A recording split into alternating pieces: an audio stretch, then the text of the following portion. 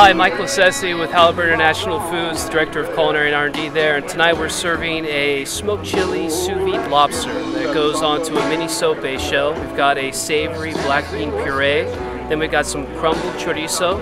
Lobster goes on top of that, a citrus avocado crema, a nice little tamarind ancho salsa, some pickled red cabbage, and then some micro cilantro to finish up on top. What we have here is the Mezcal Isleño, and it's a cocktail base with mezcal, a little bit of club soda.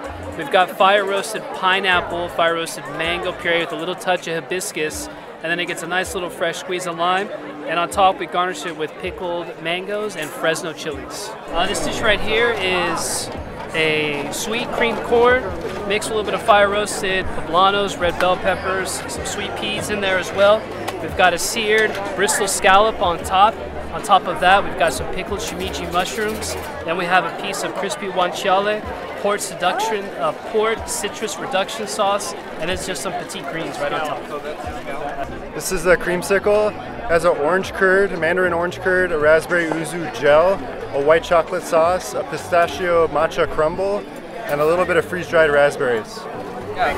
So we have a pork belly porchetta slider where we sous vide the pork belly, and then we gave it a quick sear, some roasted broccoli rabe and pickled fennel. On a ciabatta roll,